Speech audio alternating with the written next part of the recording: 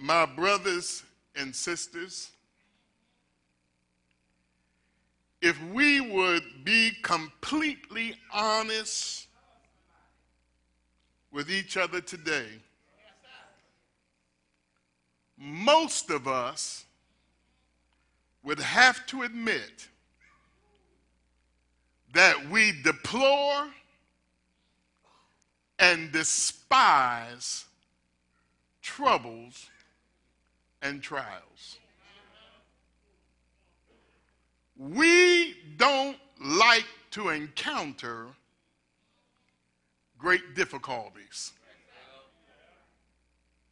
Matter of fact, we would rather live life without facing any adversities or any kind of setbacks. Am I right about it?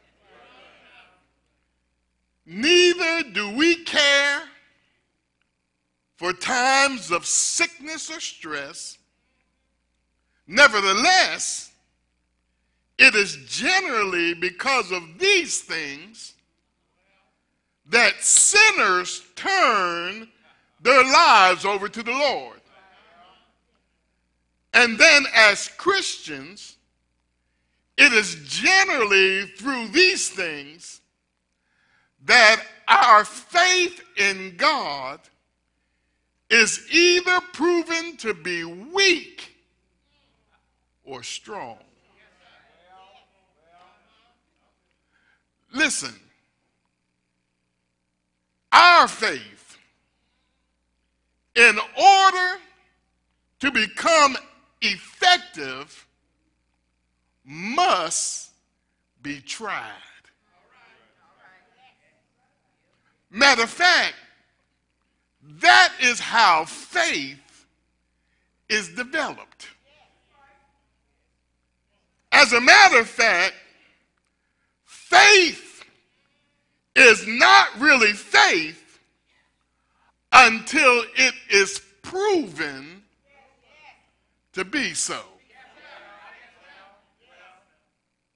To me, faith is when we trust God to do for us what we could never do for ourselves. It is when we tried him and trusted him to help us through the storms of life, even though our ship is small and the sea of life is large. Faith is when we trust him to protect us in times of extreme danger, when there seems to be no other way out. Faith is when we trust him to supply us with whatever strength we need in order for us to bear whatever burden are ours to bear. Faith. Faith is to trust him to provide for our daily needs, however small or large those needs may be. And the faith of which I'm speaking is when we trust God to keep us in the hollow of his hand, regardless of our circumstances. To me, faith is when you cannot see God, nor feel God, nor hear God, yet you know without a shadow of a doubt that he is, and that he is ever present, and that he truly cares. Let me again emphasize the point to you that faith, in order to become effective, must be tried. Few people, not many of us, enjoy having their faith tried. Am I right about it? Why, Pastor? Because it generally means facing tormenting frustrations, confronting adverse circumstances, bearing heavy burdens, enduring difficult hardships, suffering through unspeakable sorrows, dealing with perplexing problems, and sometimes it means encountering extreme pressure. But all I'm telling you is, in order for our faith in God to mature, we must go through some faith trying and faith building experiences. When you pray and say, God, increase my faith, in other words, what you're really praying is, God, send it my way. I know my faith grows in the fire. So if I'm praying for more faith, then I know fire's on the way. Listen, brothers and sisters, you may not necessarily think of it as such, but every time that you fall down on your knees to pray,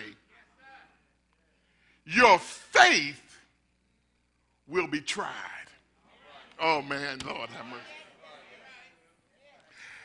Every time that you claim the promises of God, your faith will be tried.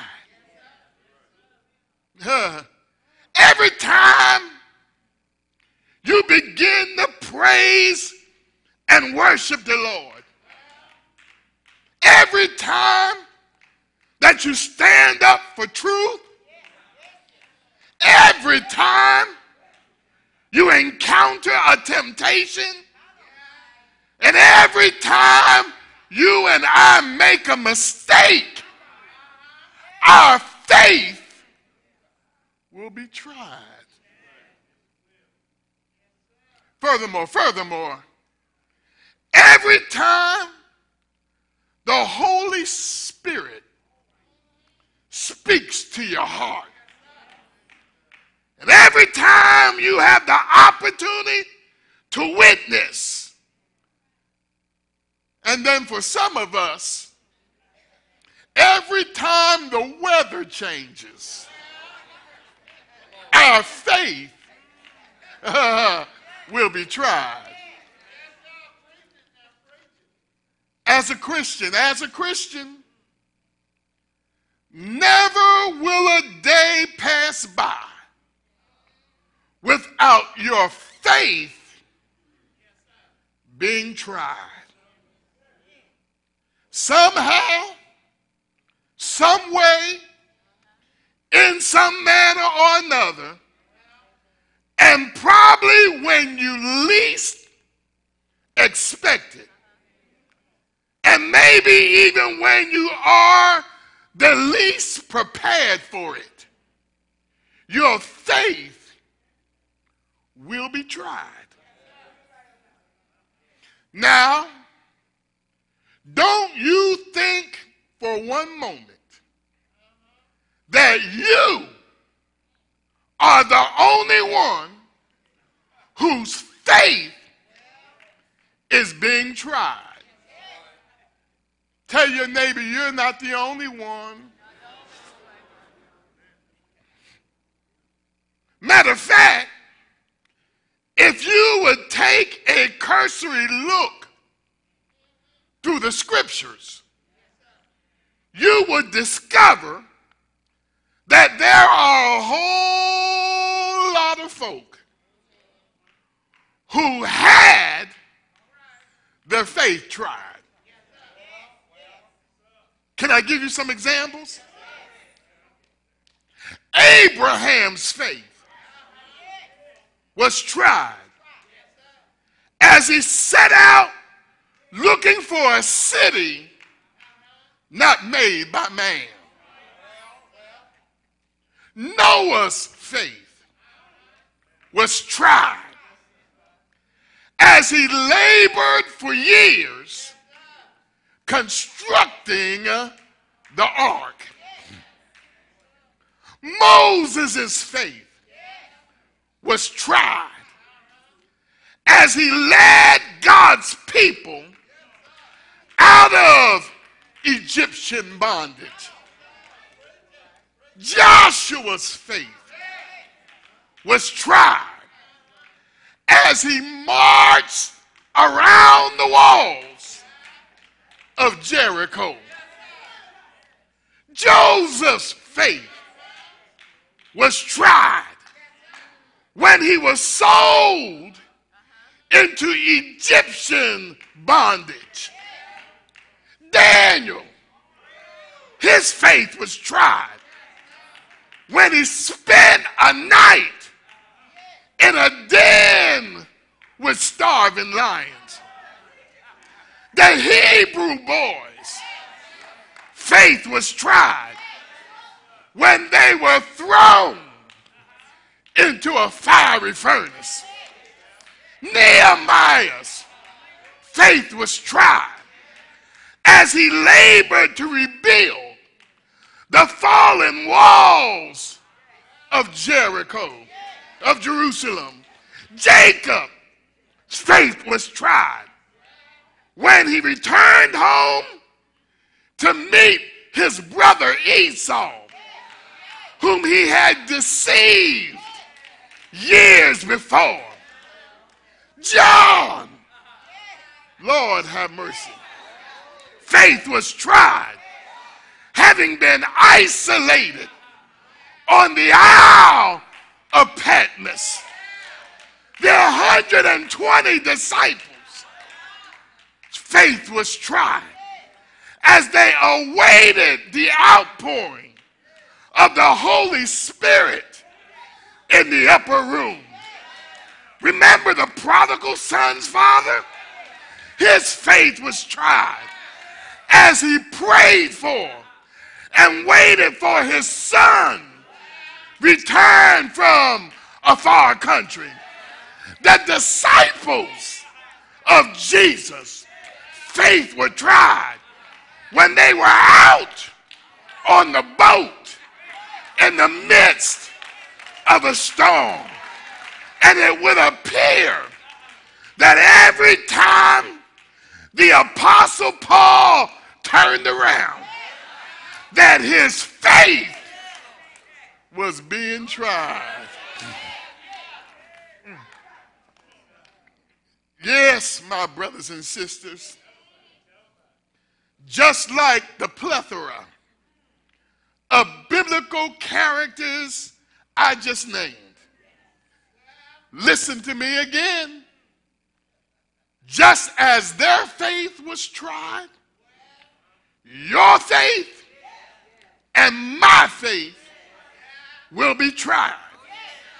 But the question is, how will you and I respond when our faith is being tried? Let me let you in on a secret. Many people respond to when their faith is tried by grumbling and complaining. Do I have any grumblers and complainers in the house? Some folk feel sorry for themselves. Some folk become cold and indifferent in their soul. And some folk allow the devil to harass them day and night by questioning the love and the mercy and the grace of God. And many people respond by just simply throwing up their hands and quitting. Oh, Lord. What you talking about, Pastor? Folk going through their faith being tested, being tried. They quit attending church. Quit worshiping the Lord. Quit paying their tithes. Quit witnessing to others. Quit rejoicing in the Lord. Quit praying and trusting God. And then some of us quit reading our word. Hey, lean over and tell your neighbor, don't you quit. All right, Pastor, you say don't quit. What should I do? Check out the words of Peter. In 1 Peter 1, 6 and 7, which is our scripture text. Peter says, in all this, when your faith is tried, you greatly rejoice. Oh, man, wait a minute now, Peter, you crazy. When I'm going through the fire, I don't feel like rejoicing. But Peter says, greatly rejoice, though now, listen to what he says, for a little while, you may have had to suffer grief in all kinds of trials. But then he says, these have come. The trials have come. The tests have come in order to prove your genuineness of your faith. And you will discover, if you can hold out, that your faith is of greater worth than gold.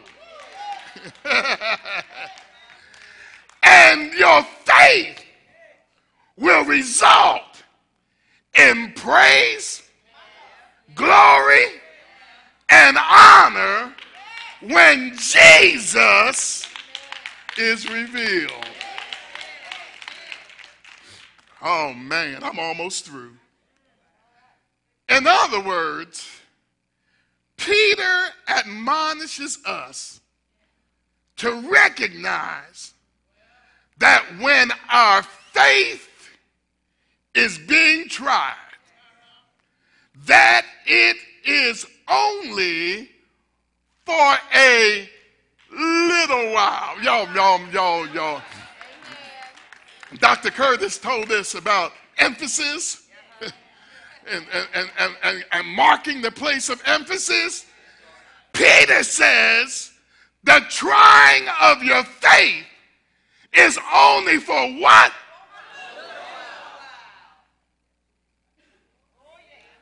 In other words, a season. That's what King James Version says. And how many of you in here know that seasons don't last forever?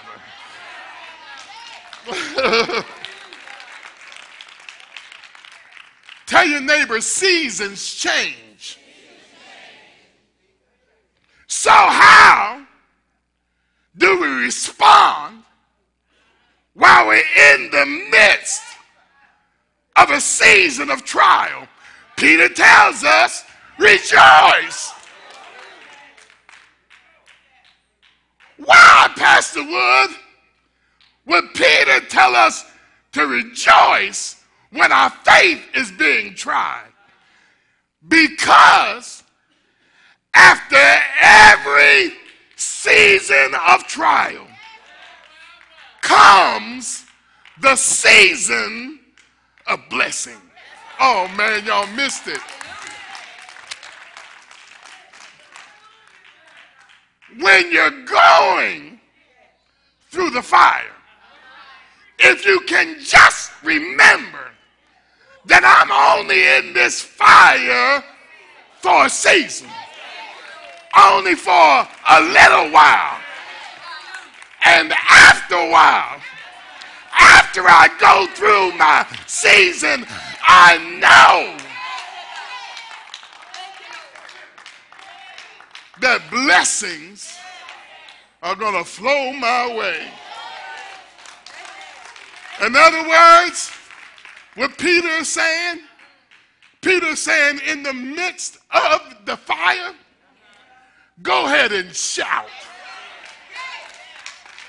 Go ahead and shout for the not yet, which is on the way. Come on, somebody.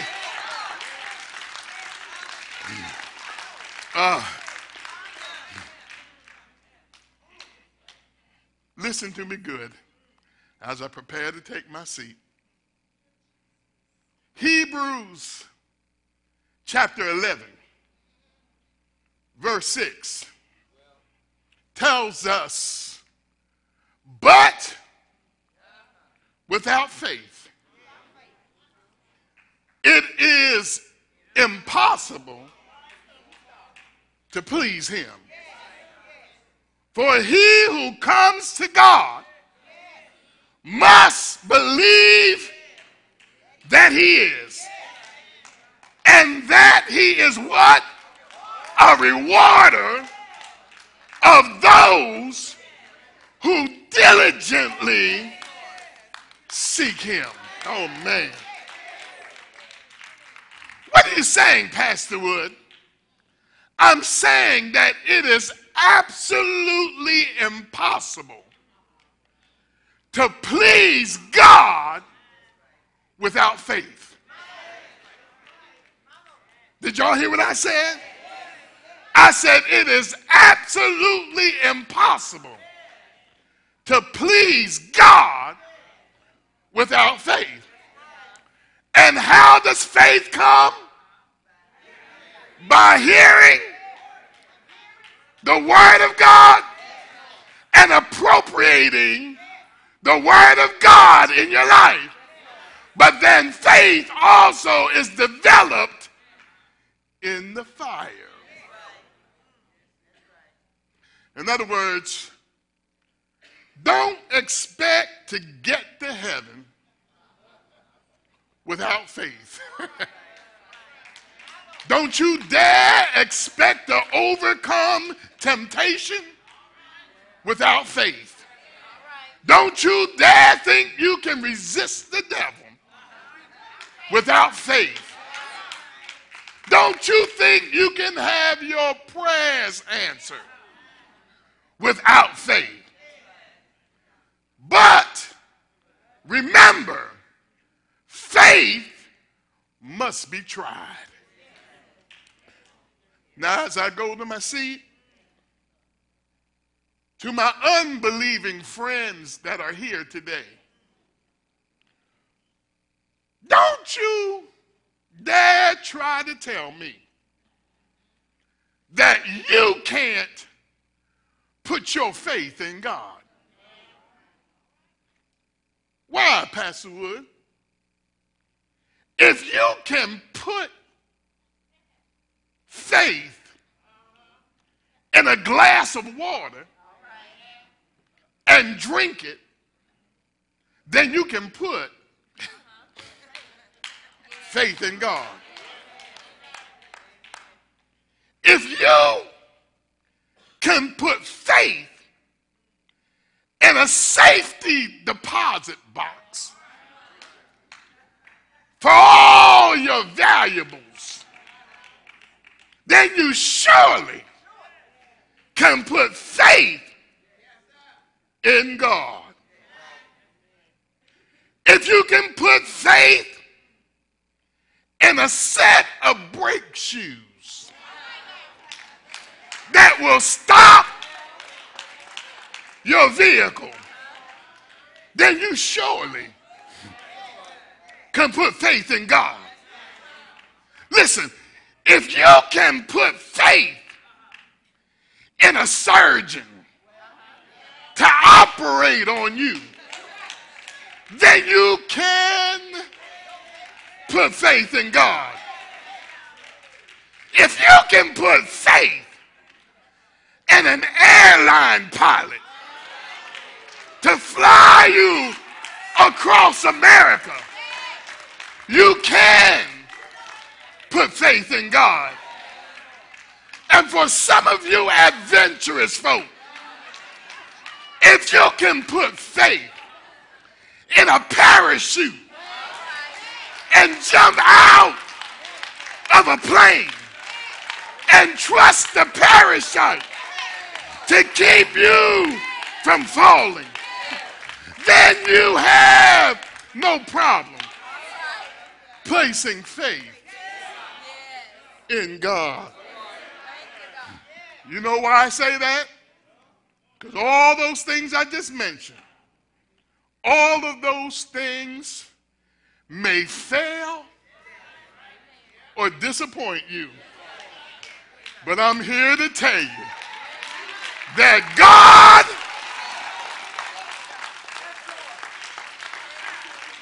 never fails. Lord have mercy. But for faith to mature, it must be tried. But after being tried, after your faith is tested and you have stood the test, you can give praise, glory, and honor to God. Am I right about it?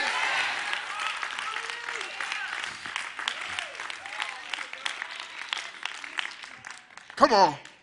Some of us here right now, people have to look at us twice. Because when we were going through the fire, they thought. Did y'all hear what I said? They thought that we would not make it out. But God.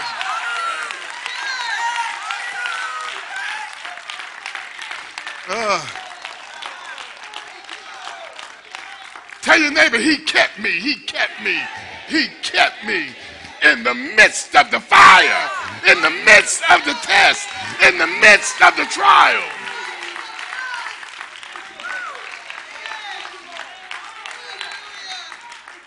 And you wonder why I shout like I do? You wonder why I praise him like I do? You wonder why I give him glory?